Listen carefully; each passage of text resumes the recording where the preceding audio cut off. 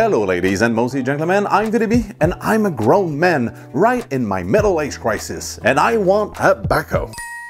Can I afford a brand new one? Yes. Can I hide it from my wife so that she won't be able to link that brand new piece of equipment with the huge chunk of money missing from our savings? No. Can I design and build one this summer? Because I needed to do some landscaping ASAP. Well, I guess. So this is my design. And nope, I didn't reinvent the wheel because I inspired myself from existing backhoes like the Kubota BH92. From my understanding, this backhoe is made for bigger tractors than mine, so I scaled down my version just a bit. I also measured and took pictures of multiple other equipments, from smaller backhoes to mini excavators. My backhoe version has a max digging depth of 92 inches, a max reach of 120, 170 degrees of rotation, and it's perfect for subtractors of 25 horsepower and above. So the game plan is to build this backhoe. It's gonna be like a prototype so I can improve on my final design. Cause yep, I'm planning on selling the plans and the Excel files of this project for only 50 bucks. Although all the plans are done, I'm not selling them until I'm done with the testing phase. But I'll put a link in this video description to my Etsy store and my website. So if you do find the plans for sale, it means that the testing is done and that I'm confident that this is the best design and product that I could offer you. Alright, speaking of build time, this design is made probably 95% of laser cutted parts, reducing by a lot the fabrication time. I also tried to include as many mortise tenon as I could, speeding up the assembly process and reducing the guesswork.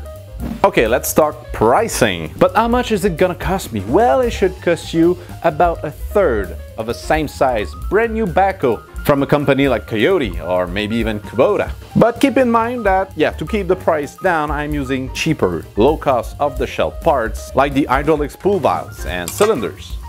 So if you're looking for a piece of equipment to work day in and day out, this is not the right project for you. And you should get a backhoe from any tractor brand. But if you're like me and you need something to work on your landscape from time to time, this is the real deal. So let me know if you have any questions regarding this backhoe, and now I think we should start building something.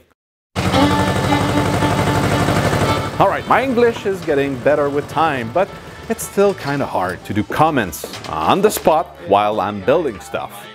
So here I'm trying to explain how easy it would have been if I had built myself a pallet fork attachment for my tractor. Since in my last episode I built myself a quick attach system for my front loader and that all the cutted parts are already on a skid. But instead I made noises. Well, it is what it is. That's for the stick. Way bigger than I thought. What am I building? Main boom. Or it's a boomerang. Yeah. Yeah. Hope that the designer knows what he's doing because as of right now, for my little tractor, looks kind of big. Alright, shut up, Viny. It's gonna be just fine. On that note, let me introduce the partner for this build. Are you looking for new challenges? If so, Conceptromec, the partner of this build, is currently hiring. They are located in the Eastern Township in Quebec and has specialized in robotic and automated machines for the automotive industry for more than 35 years. So if you're a mechanical or electrical designer or engineer, a mechanic, an electrician or a machinist, and you're interested in working in a dynamic and collaborative environment, I put the link below so you can send them your resume. Thanks again, Conceptromec, for the partnership. And yeah, it feels like Christmas, because I do have some gifts to unwrap.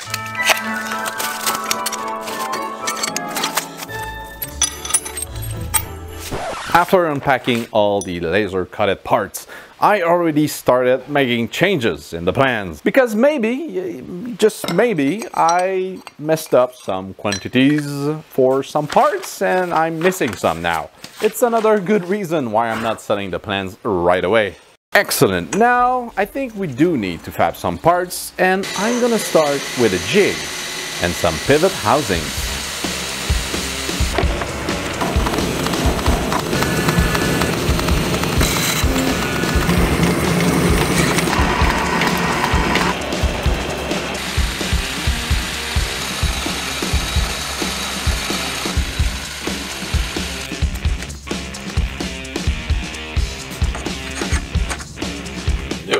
no chance it's gonna get in. There's a 2 thou of interference. Excellent. Alright, so this is the base of the backhoe. There's a crucial part that I need to fabricate, which needs to be perfectly aligned. Let me show you with a 3D. So this is the main pivot, the main swing of the boom, and it is made of 2 main sections. There's the top and the bottom one, and these 2 sections, yeah, they need to be perfectly aligned, or as close as I can get them. To do so, I machine myself this. It's, let's call it a dog bone, since these 2 sections are a little bit thicker than the middle one. So this dog bone will help me align the 2 drill bushing housings. So you put, yeah, one here and the other one at the bottom. So I'm gonna use this to align the 2 housings and then weld everything rock solid. So hopefully this thing will be fairly straight. Well, anyway, it's gonna be the best I can do. All right, back to the fab.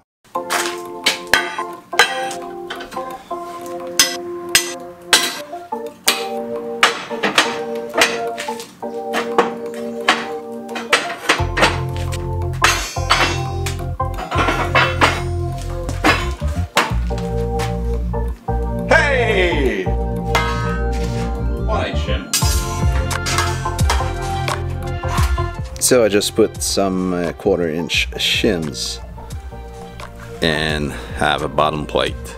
And now I can slide in the 2 bushing housings with the dog bone. Okay, I might oversimplify the assembly process of the base, but with the mortise tenon I put in the design, it's, yeah, really simple. Keep in mind though that I did need to prep the parts a bit, because even if the laser cut quality is, yeah, pretty close to perfect, sometimes it will leave a small burr, and with that outgrowth, the parts won't align properly.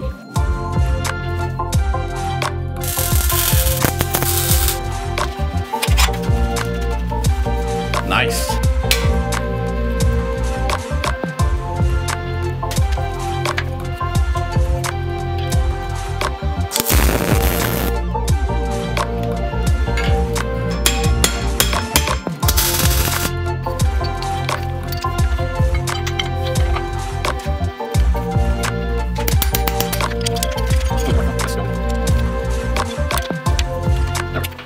This is free.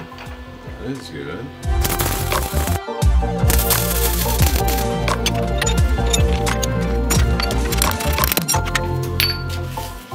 Alright, so for the other side I changed my approach. You see the bottom face of those 2 brackets are perfectly aligned. Also, same thing with the bushings. So I clamp everything together on a flat surface and yeah, everything lined up perfectly.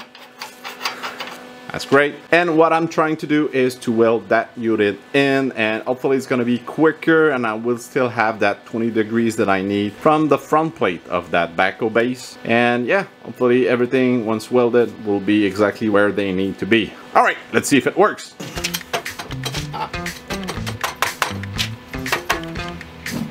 Right on the money.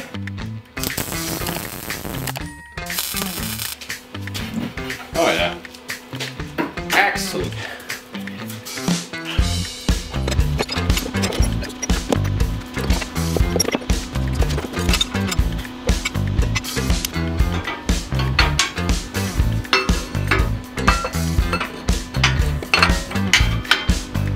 Yeah, these are some of the parts that I forgot or messed up the quantity, so luckily I can use my homemade CNC plasma table.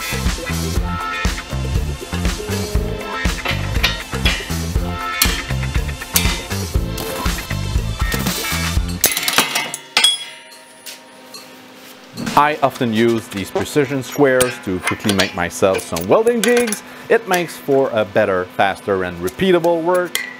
For small parts, I'm kind of covered with these squares and all the shims and 1, 2, 3 blocks that I'm using. However, when I need to build bigger parts, like a tubing frame, yeah, I'm kind of screwed with my setup. So maybe, I really don't know when, I'm gonna design and build myself one of those, let's call it Swiss cheese welding table, just like the one Fireball's Tooling is selling, but just, you know, custom made for my shop. So if you have any good suggestions or reference regarding this kind of welding tables, please let me know in the comment section. Merci. Thank you. Great, all the parts are tacked in. Let's fully weld it.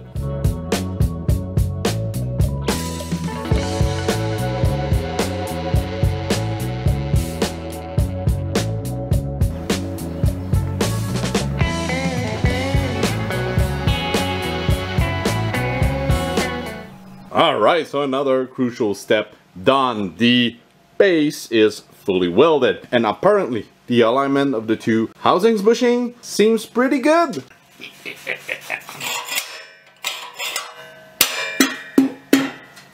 Excellent. Now the next step, the two housing bushings are only tacked in, so I will need to carefully weld them fully on both sides, and using the torch I will eat them up so they will a little bit expand, and then I will call somebody from the house so that they can bring me the two drill bushings, which I put in the freezer a couple days ago. So hopefully it's gonna be a slight fit with the housing heated up and the drill bushing being cold, but I never done this before, so we'll see. Hey, all right, let's weld those in. Let's go.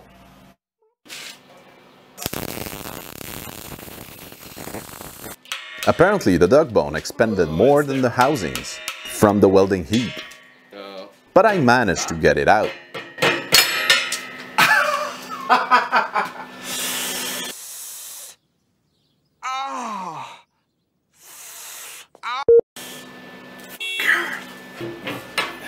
There we go. And then I took my torch out and... Watch this gauge. Yeah, you're hearing the blow-off valve going on because I'm reaching 100 psi, which is a good thing to have. So I know the blow-off valve works. Yay! Yeah, that's Murphy's Law, right? So I've got a blown seal somewhere in this gauge, which I fixed the next week, but at the time I couldn't find a problem, so I made do with what I had. Yep. Kinda sucks.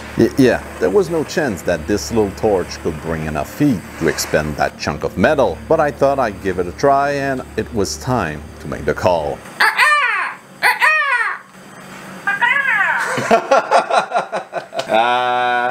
Okay.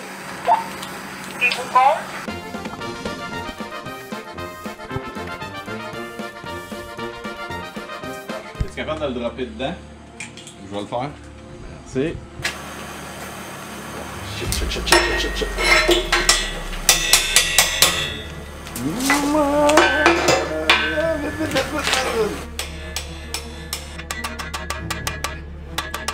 One long, angry line later.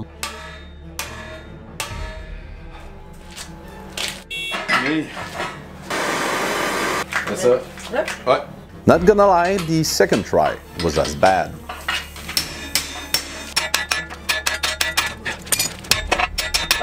This is definitely not the right way to do it, but that's the way.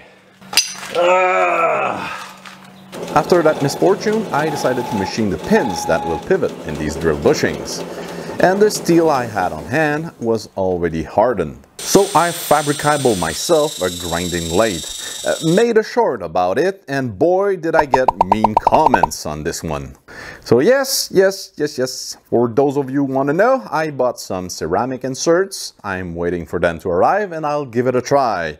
By the way, you can stop right now worrying about those ways on the lathe because they're far gone and it's been a while. Yeah, this whole machine is at its final stage. Once I machined the pins to the right diameter, I added a zerk to grease the bushings with the pin. That implies messing around once again with the hardened skin. And I'm not gonna lie again, I broke a bunch of end mills. And you little one, let's join the party.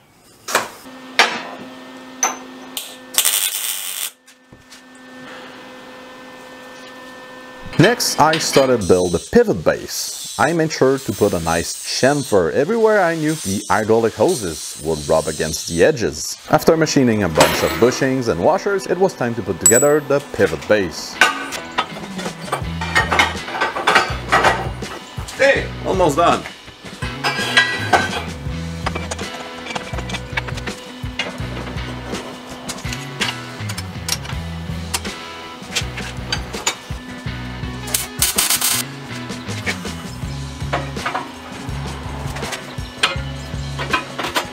go. So I want the pin to move with the pivot base. So that's why there's a plate with that hole. Let's get that tapped in first. But for now, pretty smooth.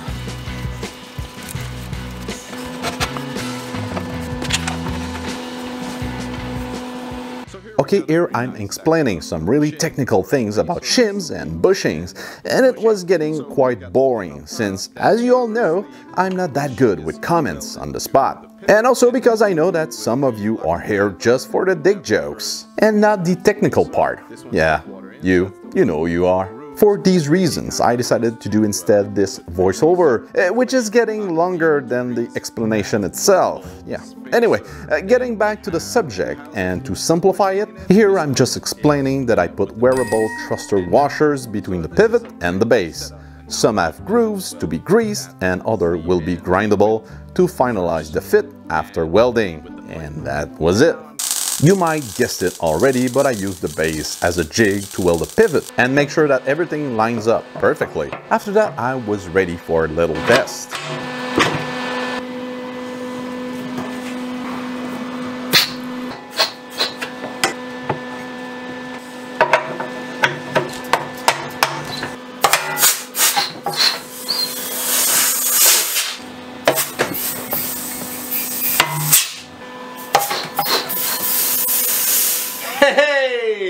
Alright, so it's the end of this episode. Yeah, I know that was quick. But side note, I'm already done building the backhoe and maybe about halfway testing it. I did change major components down the road, but I won't tell you which one it is because you're gonna have to wait for the next part. And with that, the plan should be out for sale pretty soon.